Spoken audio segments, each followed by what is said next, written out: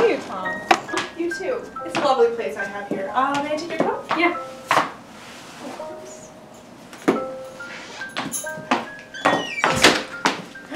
I'm paralyzed with happiness. It's good to see you as well, Daisy. I passed through Chicago on my way here. I mentioned you once, and immediately there were dozens asking you to send their love.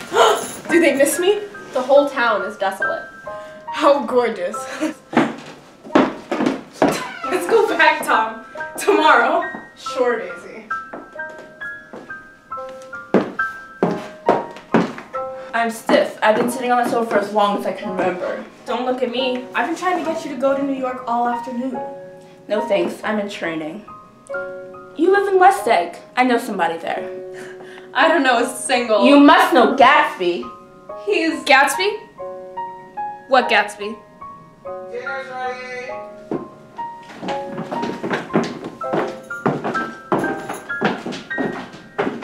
The show last night, I thought it was really good. What was it about? Good old Tom Proctor, he does what he has to do best. I disagree. Disagree? What do you mean you disagree? I think you could have been better. You make me feel uncivilized, Daisy. Can't you talk about crops or something? Uncivilized. Everyone's uncivilized because civilization itself has gone to pieces. I've gotten to be a bit of a pessimist about things. Nick, have you read Rise of the Colored Empires? Why no? It's an amazing book and everyone ought to read it. It basically says that the white race is going to be submerged by all these other races. It is very scientific, it's been proven. Tom's getting very profound. He's reading deep books with long words in them, and what was that word that we... These things are all very scientific. This fellow has it all figured out. It's up to us, the dominant race, to watch out, or these other races will have full control of everything. We've got to beat them down. You don't live in California. Well, the idea is that we're all Nordics. I am, and you are, and you are, and you are, and that we're the dominant race, and we've created everything, all the art, all the science. Do you see? I have to take that.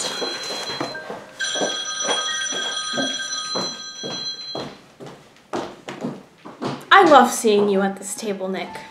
You remind me of a rose. An absolute rose. Doesn't she? An absolute rose.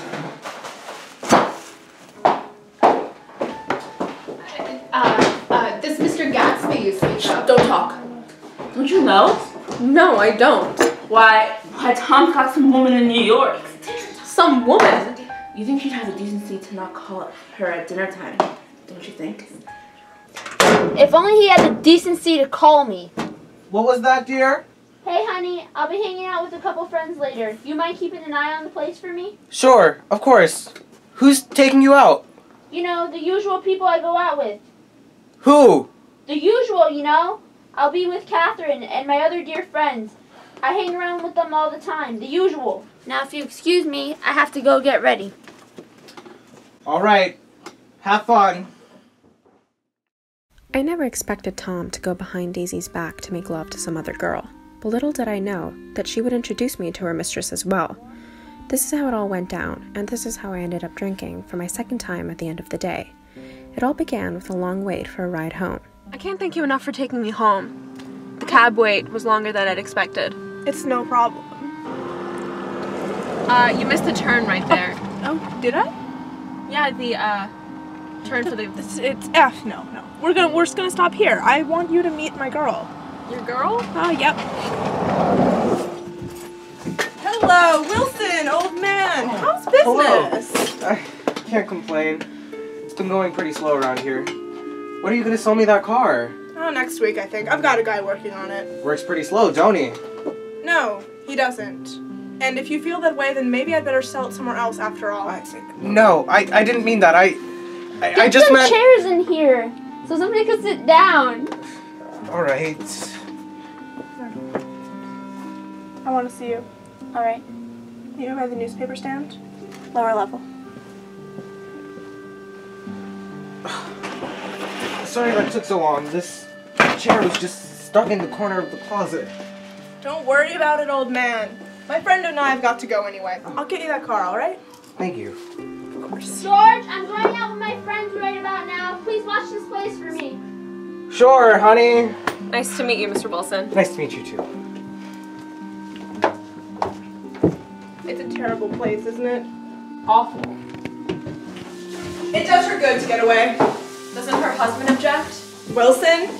He thinks she's gone to the city to visit her sister. He's too dumb to know he's alive.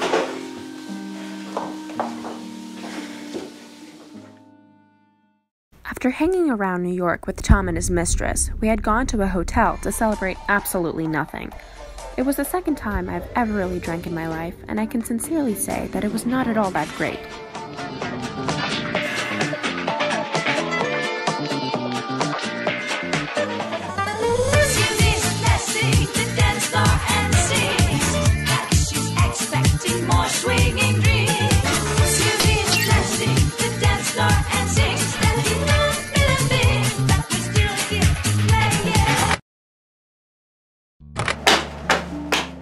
The wild night ended with a fist to Myrtle Wilson's face, and in the end, I was pressured with a moral obligation to tell my cousin about her wife's mistress.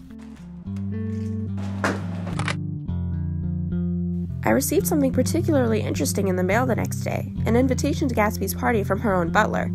I felt awfully flattered to be invited, but more than anything, I was curious to meet this woman everybody calls Gatsby. Just one night, all we got. Just one night, all we got. Just one night, all we got. Just one night, all we got. I ain't got time for you, baby. Either you're mine or you're not. Make up your mind, sweet baby. Right here, right now is all we got.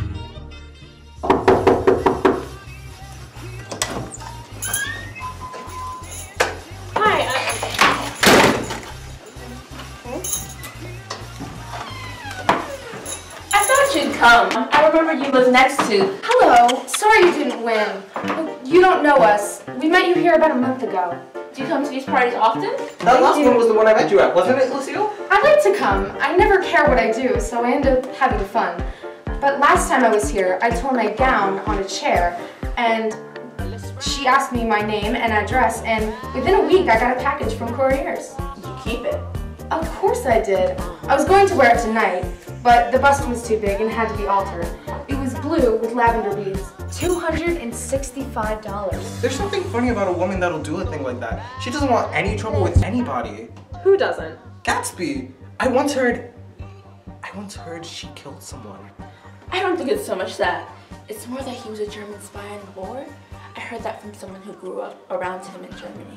Oh no, it couldn't be that. Because she was in the American Army. I'll bet she's killed me now.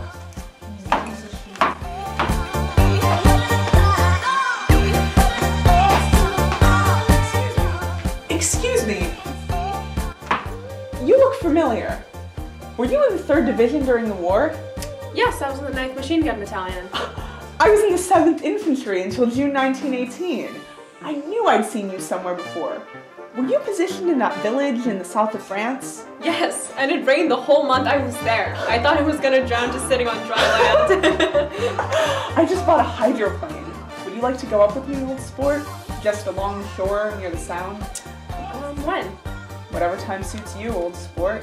Having a gay time now, ladies? Much better. This is an unusual party for me. I haven't even seen the host yet. This woman, Gatsby, just sent over her chauffeur with an invitation. I'm Gatsby. What? I beg your pardon. I thought you knew. My apologies, old sport. I'm afraid I'm not a very good host. Chicago's on the line, Miss Gatsby. If you need anything, just call me, old sport. Excuse me, I will rejoin you later. Who is she? Do you know? Just a woman named Gatsby. Where is she from, I mean? What does she do? Now you're started on the subject. She once told me she was an Oxford woman. However, I don't believe it. Why? I just don't think she went there. Anyways, she does large parties. I like large parties. They're so intimate. At small parties, there isn't any privacy. Miss Baker, I beg your pardon, but Miss Gatsby is asked to speak with you. With me? Yes, madame.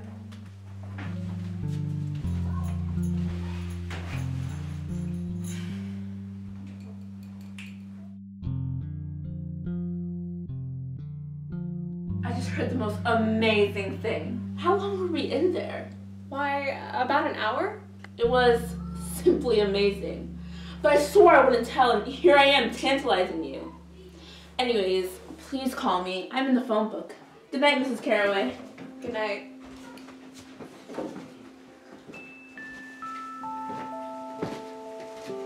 So sorry about earlier, Gatsby. And thank you so much for inviting me. I've had such a gay time.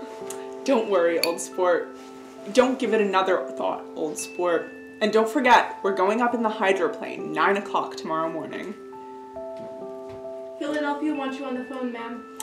Just a minute. Tell them I'll be right there. Good night, old sport. Good night. Good night, old sport. People, let me tell you about my best friend. Jay Gatsby was more than the girl that threw parties. She was remarkably beyond that.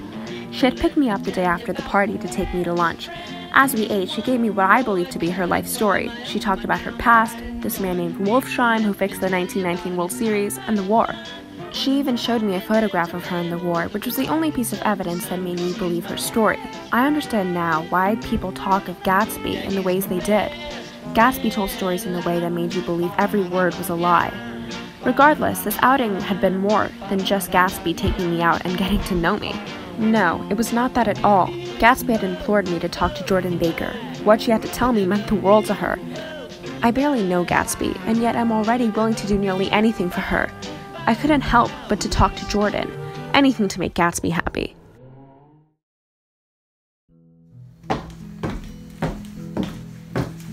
Your place looks like the World's Fair, or Coney Island or something. Does it? What do you say we go to Coney Island right now, old sport, in my car? It's too late. Why don't we take a plunge in the pool then? I haven't made use of it all summer. I have to go to bed, so. Okay. So I talked with Miss Baker. I'm going to call up Daisy tomorrow and invite her over for tea. I don't want you to go to any trouble, old sport. That's alright. What day would suit you? Whatever day would suit you best, old sport. How about the day after tomorrow? I can't do that. I can't do that. See, I want to get the grass cut. There's another little thing. Perhaps you would like to put it off for a few days? No, it's not that. See, the fact of the matter is, you don't make much money, do you, old sport? No, not really. See, I happen to run a business on the side. Just a little bit of something that could make you a lot of money. I've got my hands full. You wouldn't have to work with Wolfsheim at all. Just think about it, old sport.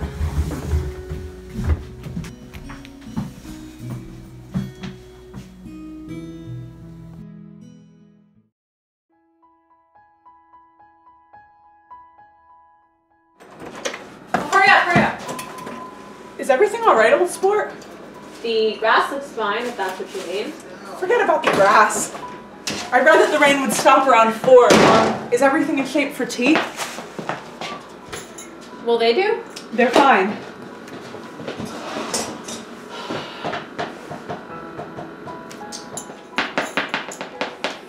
Forget about tea. Nobody's coming to tea. Don't be silly. It's just 2 minutes to 4. Is this absolutely where you live, my dears? Let me just, well, that's funny. What is?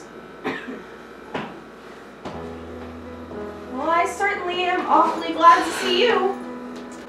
We've met before. Haven't met in many years, have we? 5 years this November. Where are you going? Where are you going? I will be back. This is a terrible mistake. This is a terrible, terrible mistake. You're just embarrassed. She's embarrassed too. She's embarrassed? Yes. And don't be rude. You've left her there all alone.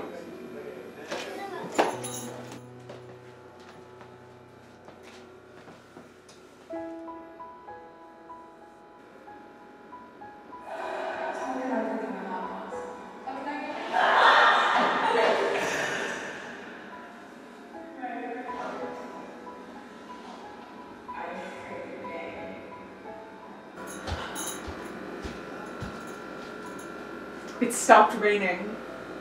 What do you think of that? It stopped raining. I'm glad, Gay. I'm glad, Jay. What do you say we come to my place and I show you around? Sure you want me to come? Absolutely, old sport. The next day, Daisy had invited Gatsby and I over for tea. It was the hottest day of the summer. The hottest day. Can't move. It's too hot. And where's your wife, Daisy? Talking with a client. Rumor is Tom's got a girl on the phone. Well then, I won't send you the car at all. I'm under no obligations to you at all, and as for your bothering me about it at lunchtime, I won't stand that at all. Miss Gatsby. It's good to see you, Nick. And you, Tom. Daisy, make us a cold drink. We're very hot. Of course.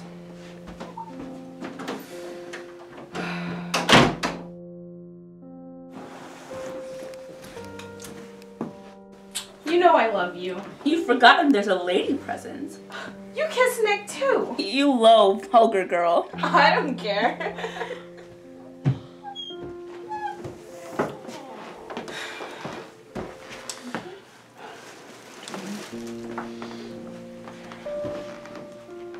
What do we all do with ourselves this afternoon, and the next day, and 30 years after that? Don't be so morbid, Daisy. Life starts all over again in the fall when it gets crisp. It's so hot, and everything is so confused. Let's go into town. Well, you hear everyone's been making stables out of garages, but I think I'm the first woman to ever make a garage out of a stable. Who wants to go into town? You look so cool. You always look so cool. It's like that advertisement of that man. The advertisement, you know, of the man. All right. We'll all go into town. Come on, we're going to town. Come on! What's the matter? If we're gonna go into town, we might as well just go. We're just gonna go? Like that? Not gonna let anybody smoke a cigarette? You all smoked all throughout lunch. Let's have fun. It's too hot to fuss. Fine. Have it your own way. Come on, Jordan.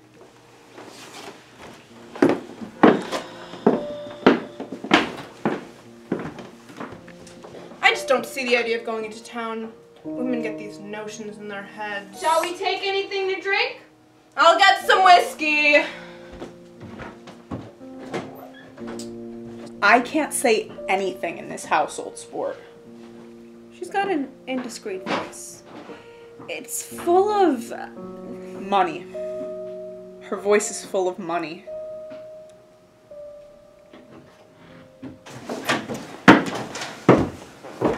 Shall we go in my car? I ought to have left it in the shade. Is it standard shift? Yeah. No. Then you take my coupe, and I'll take your car into the city. I don't think there's much gas. It doesn't matter if there's enough gas. If there isn't, we can just go to a store, drugstore, and buy one. You can buy anything at drugstores nowadays. Come on, Daisy, we're taking her circus van into the city. No. You take Jordan and Nick. I'll go with Gatsby and Coop.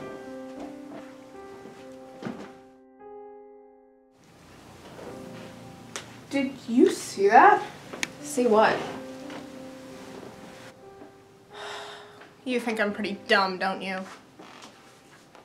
Maybe I am, but I have almost another sense. And I've been doing an investigation on her, you know, and I found out everything.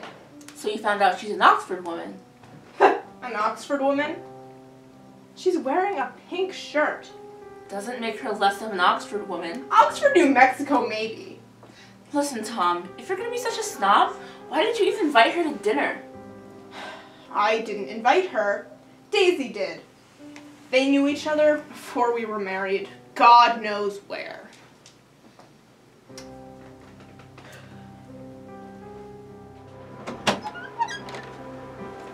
It's a swell suite. Oh, sorry. Open a window. Open a window.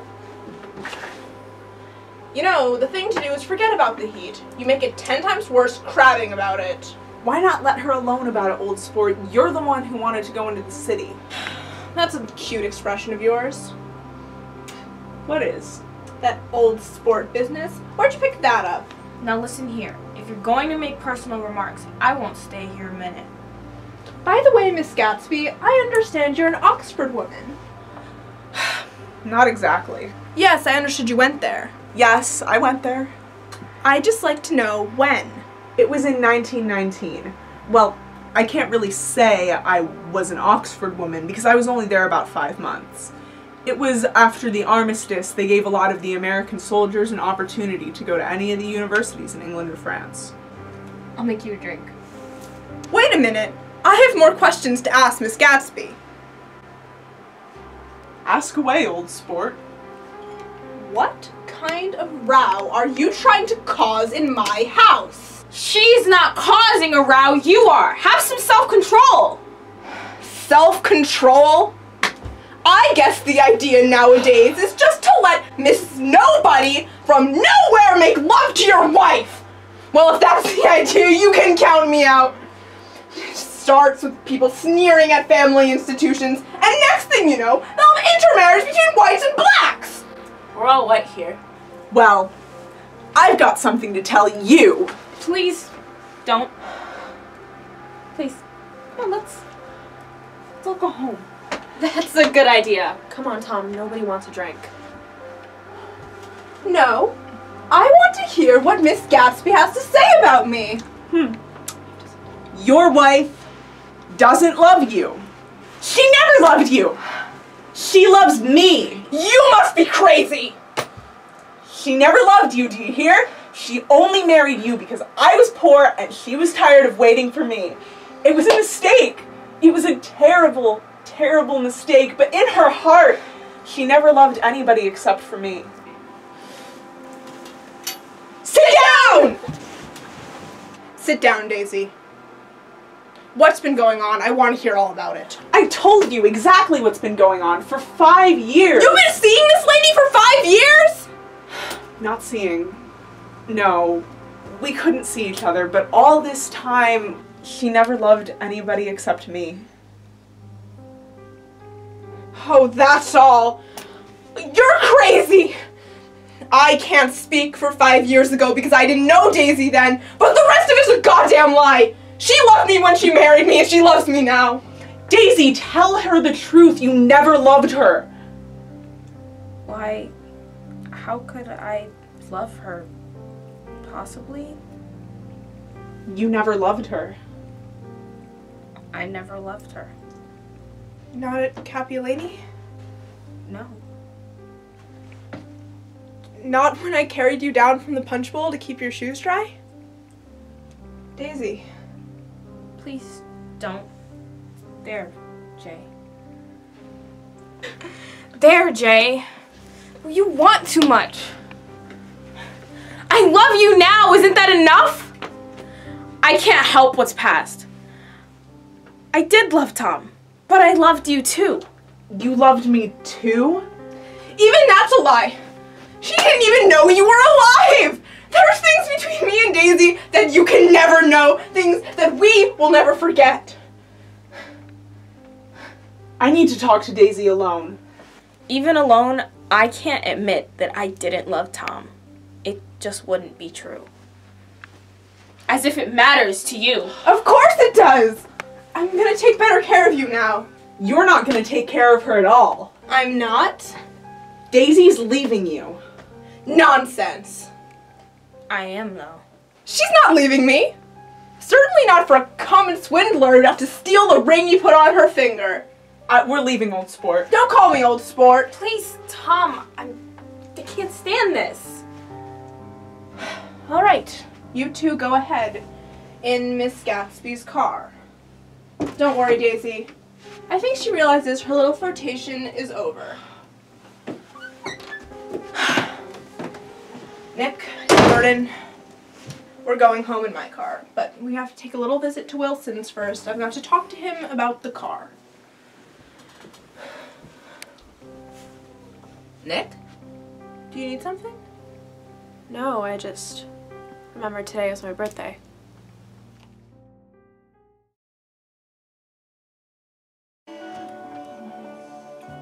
What you did back there was really unnecessary. What?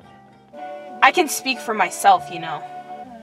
Daisy. Don't assume you know everything about my marriage. I've been married to her for all these years that you've done nothing but wait. Daisy. Really? What have you been doing all of these years? This entire time you lived across the water, waiting for me to show up to one of your idiotic parties. Daisy. Eyes on the road, please. Have you even made any friends in these past 5 years? I've got Nick. I'm sorry, Jay. I'm sorry too. I was too forward with Tom back there. Jay, you know I love you. I've never stopped these past 5 years. Neither did I, Daisy.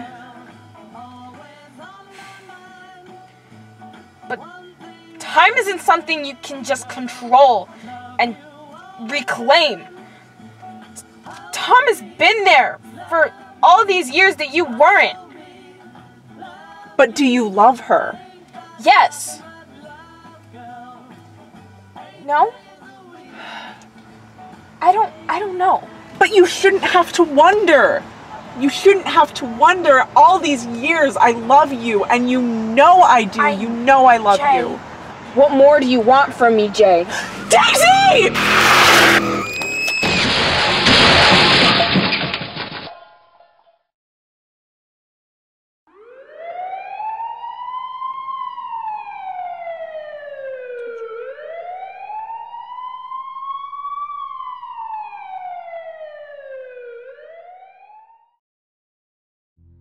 That was when I realized that Daisy Buchanan and Jay Gatsby had ran into Myrtle Wilson. Blinded by love, Gatsby did not know what he had just done. Blinded by love, Gatsby had done absolutely everything to prove his affection for Daisy. Is it all quiet out there? Yes, it's all quiet. You better come home and get some sleep. I want to wait here until Daisy goes to bed.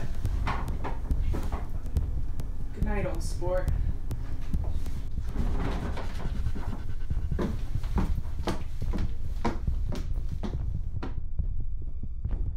Good night, Jay Gatsby, and goodbye. The next day, when I went out to cut the grass, I was told that Gatsby was found dead in her bathtub, a shot to the head. And the stars are sweet. His butler had been the one to find her, an entire 12 hours after she had been shot. No one had any evidence of who had shot her, however, nor did anyone seem to care. But I cared enough to know what had happened to Jay Gats that night. That Myrtle Wilson's husband had shot her. That George had thought Gatsby had done it because of her yellow car.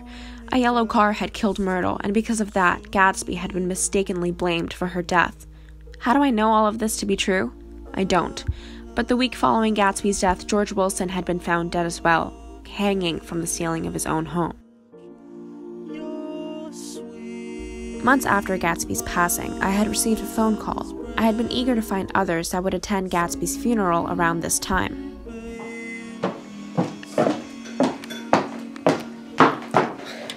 This is Miss Caraway. Oh, this is Clipspringer. The funeral's tomorrow, 3 o'clock, here at the house. I wish you'd tell anybody who'd be interested. Oh, I will. Of course I'm not likely to see anybody, but if I do... Of course you'll be there yourself. Well, I'll certainly try, but what I called up about is... Wait a minute. How about saying you'll come? Well, the fact is, the truth of the matter is that I'm staying with some people up here in Greenwick, and they rather expect me to be with them tomorrow, some sort of picnic or something. Of course I will try, though. Huh? What I called up about was a pair of shoes I left there. I wonder if it would be too much of trouble to have the butler send them on. You see, they're tennis shoes, and I'm sort of helpless about them. My address is...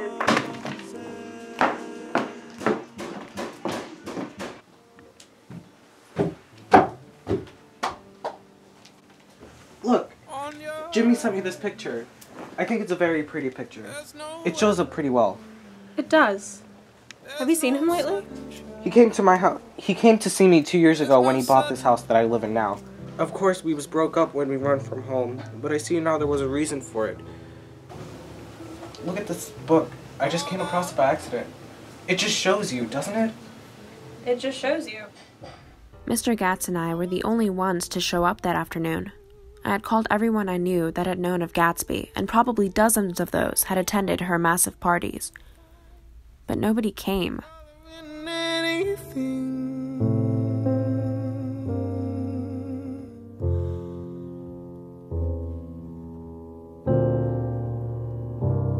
All I thought I was to mend things I saw breaking. She had come a long way to this blue lawn, and her dream must have seemed so close that she could hardly fail to grasp it. She did not know that it was already behind her, somewhere back in that vast obscurity beyond the city, where the dark fields of the Republic rolled on under the night. Gatsby believed in the green light, the orgastic future that year by year recedes before us. It eluded us then, but that's no matter. Tomorrow we will run faster, stretch our arms out farther, and one fine morning. So we beat on, boats against the current, borne back ceaselessly into the past. You must not be looking. You must not be trying like I tried.